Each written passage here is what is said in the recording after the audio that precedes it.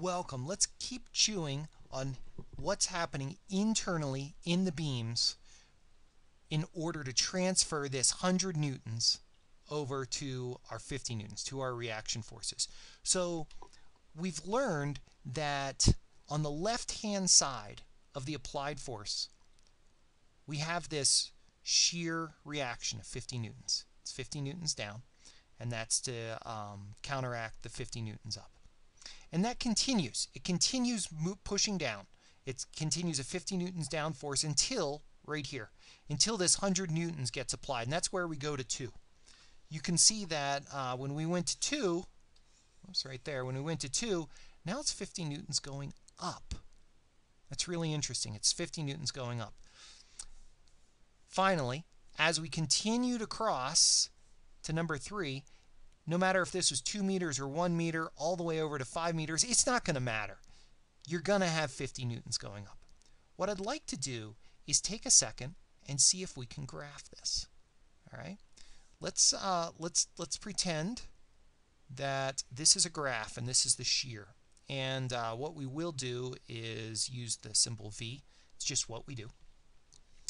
And we know that a millimeter to the right of this 50, if we had just cut the free body diagram right here, remember this distance doesn't count. Just a millimeter to the right, it's going to be 50. It's going to be 50 facing down. Now, convention is that the shear under this situation, 50 newtons facing down, we call that positive shear. So 1 millimeter right across. Let's draw this beam all the way across, and whatever, 0 meters, 10 meters.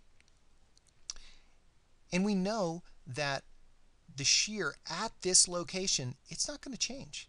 It's going to stay constant all the way until we get to the middle. This is positive 50 newtons. But then something special happens. Once we hit the center point, once we hit this 100 newtons down, the direction completely changes. So instead of positive 50, let's draw negative 50. It comes all the way down. And then we learned, once you get to the other side, that 50 newtons is going to change. It's 50 newtons here, it's 50 newtons there. It's going to keep on going all the way to the end. All the way to the end. And at 10.1 meters, what's the shear going to be on a 10-meter beam? Well, 0.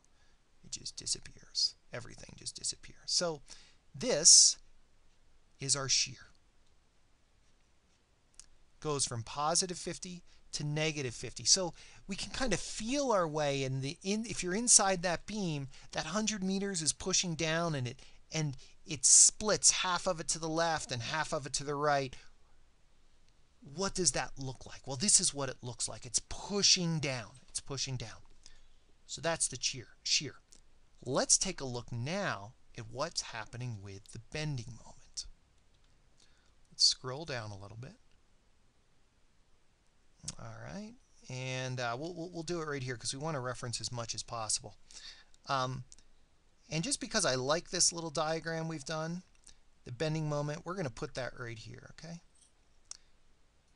And you should know, by convention, the way we have the feel or the sense of this bending moment right here, where we're looking at 50 newton meters in the counterclockwise direction, we consider that positive bending moment, okay?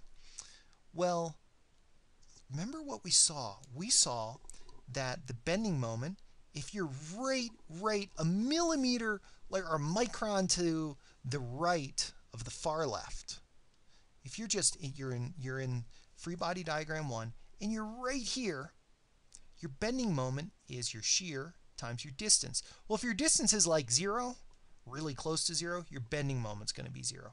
And we saw that we just take right here, we take the distance right here times the shear. The shear is going to be the same, the distance will change, and it's linear. So we know that as we move from the left, that bending moment is going to increase. And the bending moment is going to hit at the very middle. It's going to hit 250. let's put a kind of like a little right here. There we go. Kind of a little bit of a separation between the shear and the bending moment. So it linearly goes up. Now, interestingly, we also looked at how in section 3, further to the right, that this 50 newtons, its influence kept increasing and increasing the further it got from our pivot point. So that means that as the distance increased linearly, the bending moment decreased. All right, and it just kept on decreasing, kept on decreasing, kept on decreasing till right here. And like the shear, there's no bending moment once you're off the beam. So the bending moment looks just like this in this setup.